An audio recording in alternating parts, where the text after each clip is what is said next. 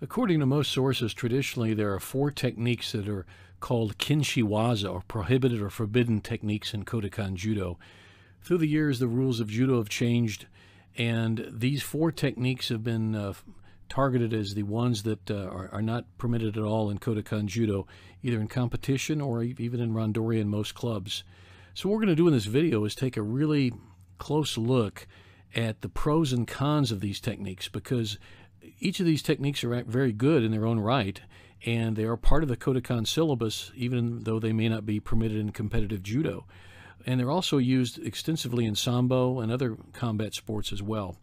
So we're going to take a look at this and how to do these techniques and how they can be used safely, and also what to watch out for. So enjoy the video.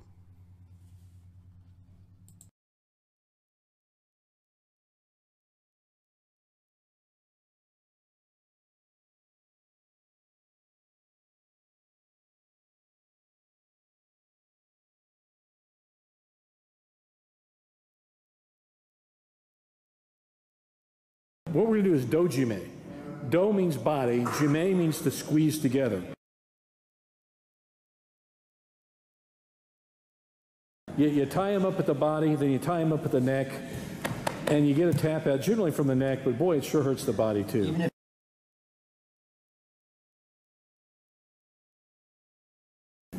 Okay, we're going to do some totally illegal things if you're a judo guy, and I would imagine from some of the other combat sports it's not so illegal. I know in Shingitai Jujitsu we'll use it, and I think in Brazilian Jiu-Jitsu, like you said, in the upper belts they use it, I'm not certain.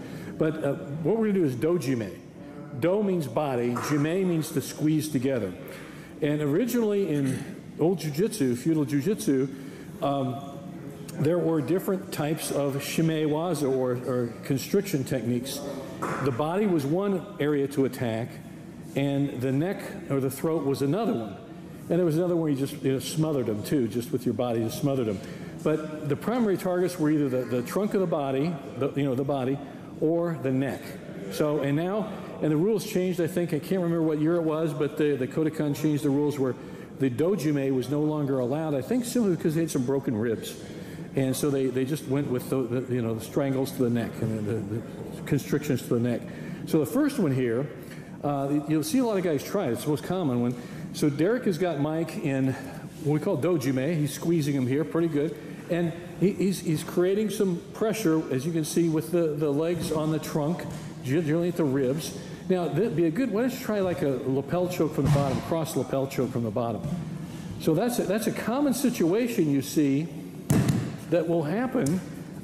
You know, did he squeeze, did he tap out from the squeeze to the neck or the squeeze to the body? We don't know. He just tapped out.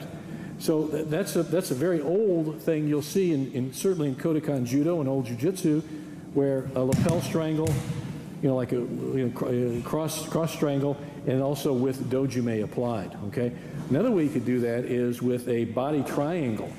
So this is even nastier. So when Derek does a body triangle and creates that, and that's pretty hard. I'm gonna come around behind you. Look at how the body triangle is formed there.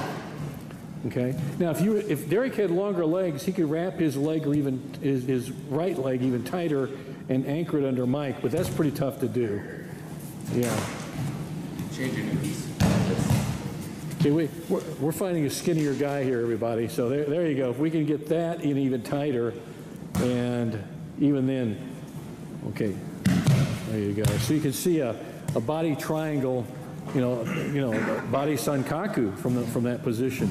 And would he choke out from the neck or from the body? We don't know. Okay, so that's one variation of the dojime from the front. Now another one is from the rear, so you may have rolled them over in more of a seated rodeo ride. Another way is just to really hook your ankles together, just like a body scissors, like a pro wrestler, sir. And now you can get him in a choke or whatever from that position. But you see, is he squeezing from the pressure to the body or the pressure to the neck? Well, okay, the more the neck. This time it was here. But it adds pressure to the ribs and also to the gut.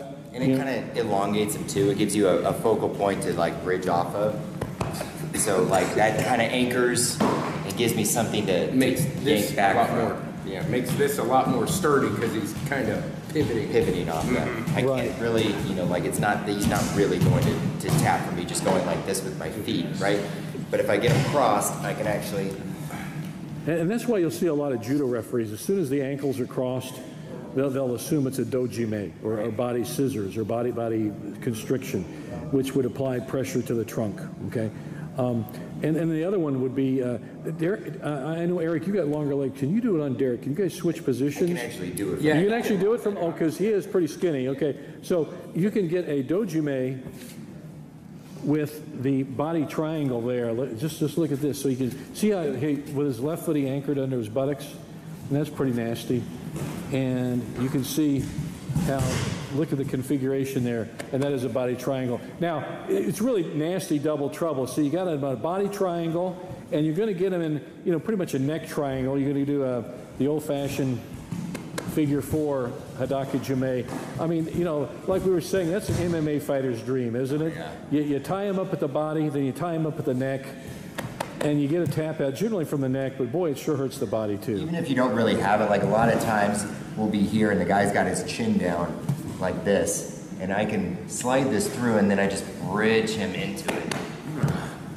Yeah. It's unpleasant, yeah. Yeah, so you know, there's a lot of pressure on the body. And also that can be applied from the bottom position, like in bottom guard or bottom newaza. Can you guys switch positions, one between his legs? And so basically, you're doing a body triangle. Okay, you got that, but go ahead and form a triangle. Do actually body triangle. There you go. And you can see from that position, Derek's pretty well sucked in there. He's locked. It's fine. Enough wiggle room to breathe. There's hardly, and that certainly gives Eric more time on the bottom to apply like a cross lapel strangle or something like that, because it certainly does tie it up. And again, is the pressure coming from that? What's that? Passing's pretty hard from here too. Passing, you're stuck. You are really in a position there in that body triangle. So again, judo guys, totally illegal stuff. It's one of the KINSHI WAZA or forbidden techniques of Kodokan Judo. But because there are neck injuries, there you go. Oh yeah, nice sleeve choke, all those cool things. But we were just having fun with it tonight, and it's something I thought we wanted to maybe video on, because yes, totally illegal in judo, but I think it's legal in a lot of other things. Yeah. I know combat sambo, it would be totally legal. Totally legal. So there you go. So anyway, it's dojime, or body constriction, body squeezing. You know, we call it body scissors, but it's really, dojime means body constriction. So there you go. Thanks guys.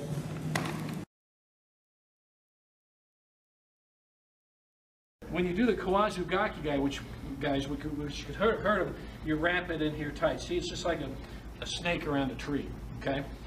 Now, if he were to try to do the ouchigari and throw him back, he'd probably tear his knee up as he's throwing him backward. Okay, that's why it's banned in judo, okay?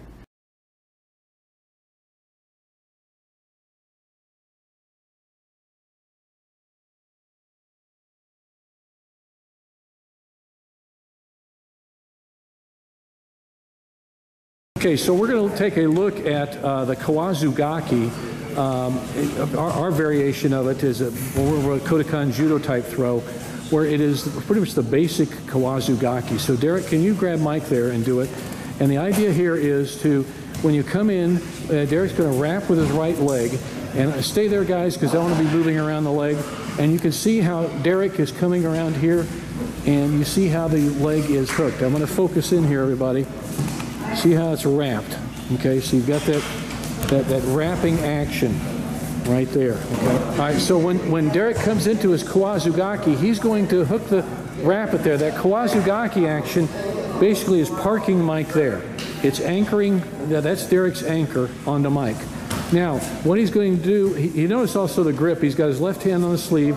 Right hand is pretty much a back grip. He's controlling there. You can see the movement there. Okay, now what Derek's going to do, he's going to hop back with his left leg, and he's going to sweep his leg and turn into Mike and throw him. This is a Yoko Sutemi Waza side sacrifice throw in Kodokan Judo.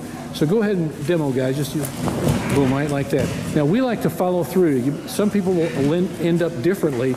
We like to land on him to actually, you know, control the movement. We think it's safer to land that way. Okay, that's it right there. So can you do it one more time, guys? So again, when you're doing kawazu gaki, it can be done safely. And return, and there you have it. Okay. So that's where it's safe. That's where it's a safe application of it. Where we do it like in sambo or other forms of grappling, where we do like what they call the Carbarellian judo, we call a thigh lift, or kagagi nagi actually. Can you demo without killing him too badly? So because Derek's thrown guys with us in competition, this wrap here, now watch, see how he lifts and he throws them, nobody got hurt.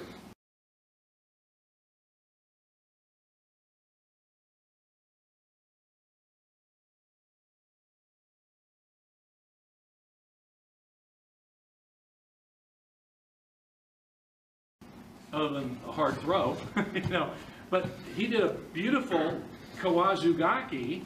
See that? There's tied up there. He's locked him. What the purpose now of kawazugaki is he's parking him there. Derek is parking Eric, and he's stopping him from moving. So by doing this, it keeps Eric from bouncing around doing something. And you notice he's had a nice Georgian grip here. And when he's going to stop, he's going to lift. And he's just going to do what's called a kakagi nagi, or lifting 1, 2, 4 like that. There we have it. So that's legal and it's safe. That's seen often in sambo, and you can see this in judo too. And freestyle wrestling too. Freestyle wrestling, you'll see this. You'll see the guys wrap each other with the legs. So it is safe to do that. Okay, but if you do it with the intent of wrapping and throwing them backward, often like an ouchigari, you can tear a knee up. So don't do that. This is a fun technique. A lot of people teach kani basami, the crab scissors or scissors throw wrong. Okay, that's where injuries occur. You see it really well done in sambo, in some styles of jiu-jitsu, such as our Shingitai. So this is one we like. It is totally illegal in any form of judo, whether it's the IJF or the rules or freestyle judo rules, because of knee injuries. People have hurt their knees pretty bad with broken ankles and legs. So, but the way we're going to do it is safe. It also leads beautifully to a nice straight leg line, knee line. So, without further ado, if you will, whatever grip you're going to use, but generally a good anchor is this here, okay? Because he's got a good firm grip on his lapel, guys, right? And he's probably started to side quite a bit, so we're kind of working an angle. He's moved over, and now he's ready, okay? Now what he's going to do, he's going to really get low under, his opponent Jeff in this case, and he's going to swing one leg in front, one leg back, and then shoot back. So there you go. Boom. Now, the way we kind of like it here, we like to throw that leg up front. Some people throw the bottom leg in first. That's where you see some injuries take place, because you can really kind of snap an ankle real quick. So watch what Derek does again, guys. This makes it safer, and it's quite effective, actually. He comes to the top, he's going to swing out, see it nice and high? Post here, you got to do that. And swing your other leg behind him and catch him. Now you notice he came behind his knees. You can come behind low if you want. There's a greater chance of injury when you do that. So the right leg was across pretty much the belt line. The left leg comes behind the knee. See that? There. Plus, what we're thinking about, he wants to get a leg to finish it. So we want to, by having your legs, that left leg a little higher, you can manipulate the lower extremities of the legs better. So watch what he does. He comes in high like this, drops, comes across. Now he can start with a straight knee. Okay, ankle lock, whatever, heel hook, whatever he likes. Also, when he puts that right leg across his upper leg across, you see him actually putting that toe back. Yeah, good point, Sandy. He moves that hip. Yeah, good point. It's kind of an anchor foot. Let's look at that again. Just sit there like this. Guys, did you hear that? Because when he comes across, look at the right foot, he comes across, see it's an anchor hooks. Now, as he posts, that's important, that he'll swing behind, his other foot is hooked. See how that, see the foot up here like this? It's not just a hunk of meat. He's using it to really scissor. Okay? What we don't want to see, you can do it, but it's more dangerous to your partner. It's not a higher ratio of success. Come low. This is okay if people want to do it. He comes up here like this, and he comes low, and catches there. You'll see probably more chance of injuries with that. That's why we come a little higher. Okay, it's a safer technique. It's a cleaner technique. You get more points when you throw a guy, like certainly in sambo. This could be a 4-point move. lead right into a straight knee bar. So we'll do the throw, but let's do the leg lock as well. So we want to always lead to a submission if we can after a throw. So you can do that. So watch, guys, here. This is an important part. When he throws them and he takes them down, then watch how he collects it. Very simple. Just collect it, trap it, and lean back. So it's a real simple application to a straight knee bar or straight leg lock. Here, you're going to watch how he hooks. See how he traps? He's on his hip. He's not on his back. And he just arches and lets it work. Okay? So it's a real simple setup. Now, simple is not simplistic or simpleton. It just means it's effective. Okay? One more time to go right into leading the knee bar. And then post. And quickly.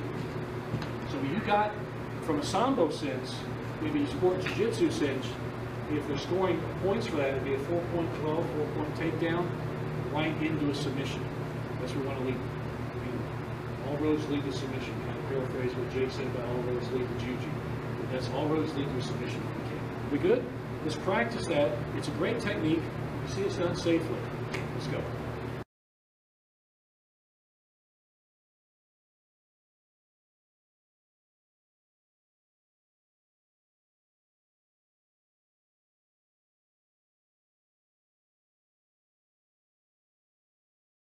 Okay, we're going to take a look at how to do leg lacing. This is ashigarami, everybody. Ashigarami, ashi means leg, garami means to entangle or to wrap.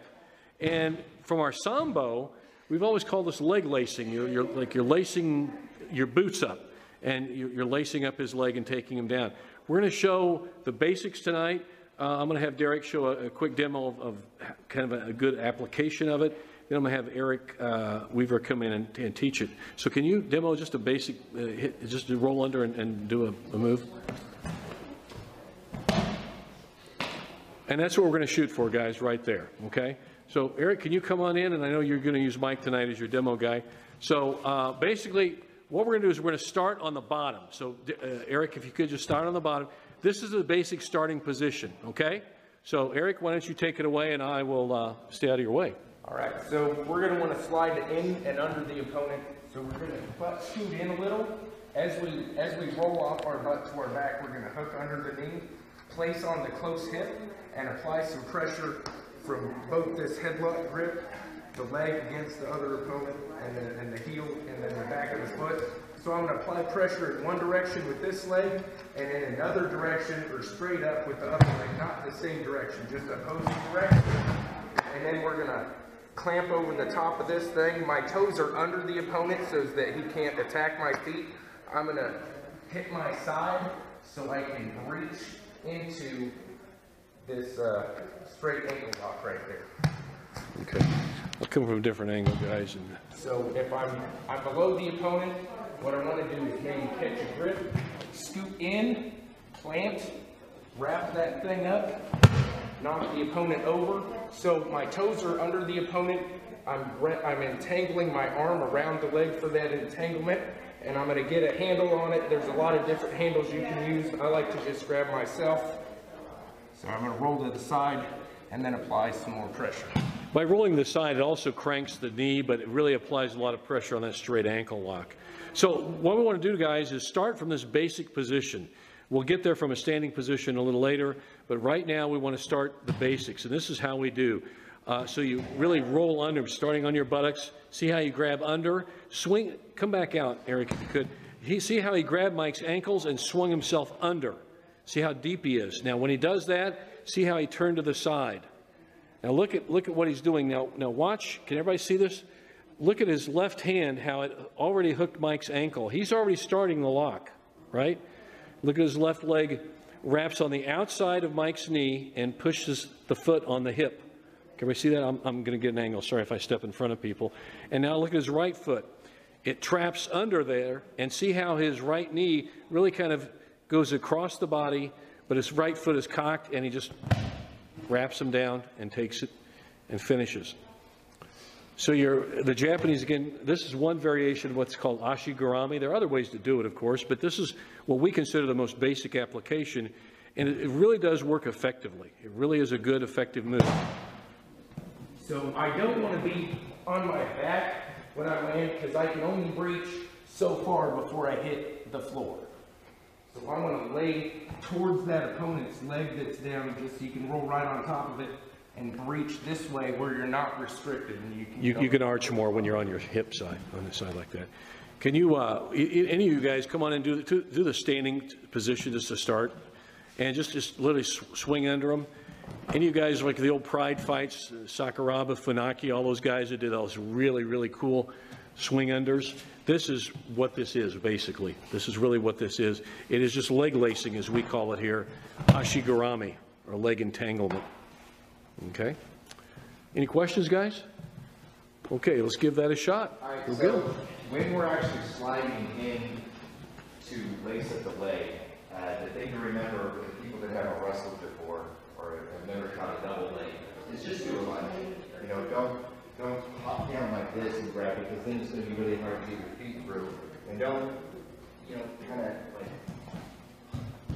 you know, like walk your feet through it. It has to be one movement. So go nice and slow. Take a lunge, one knee can be down, catch behind the knees, okay? If you have to, catch the pants, all right? As you get more advanced, whichever one you're attacking, that's the one you're going to grab low, and the other one's high. But for now, grab the pants or grab the back of his knees. And as soon as you get that, what you're going to do is you're going to slide this back leg straight through by pulling your hips forward, okay? So there we go, one big move. And you can see how my hips are past that leg. As soon as they go through, I'm lacing up. There we go.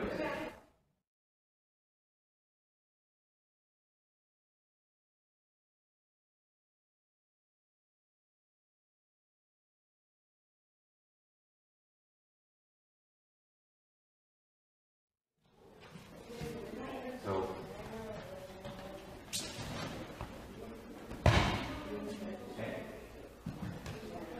it's a little practice, but remember, it's not supposed to be super athletic. It's just a lunge, and then you pull your hips through the other guy's feet. Make sense? Can you show that initial lunge step, Derek? Okay.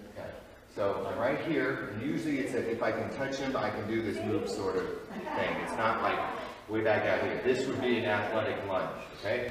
So I'm right here, I take a lunge, okay? If you have to put the knee down, grab behind the knees, okay? And then slide that leg through.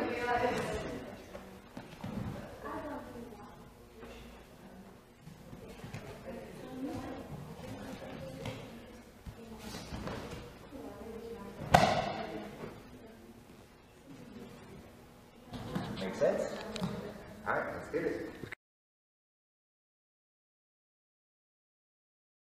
What we got here is a really nice attack if you're the bottom guy, like Eric is here against Ben, and Ben is swinging the legs past, like to get past the guard and the legs, and we're coming and lacing up and doing a, basically, you're doing a straight ankle lock from that, aren't you? Or a straight knee bar. So he swings by, catches, and he takes him over. All right. Eric, let's look at that again. I'll get to stay there in the same position and watch what happens when Ben swings the leg by. Look at that catch with the right arm. Actually hooks it with the arm, takes it. Ben, can you do that one more time from that position so everybody can see on YouTube? So we've got, you swing the legs by, see how the catch? And you take him down. That's Eric Weaver doing that. By. See how he turns and he hooks. See that right hand hook there at the ankle? He starts to lace, catches the lace, and he takes him down for the straight knee bar.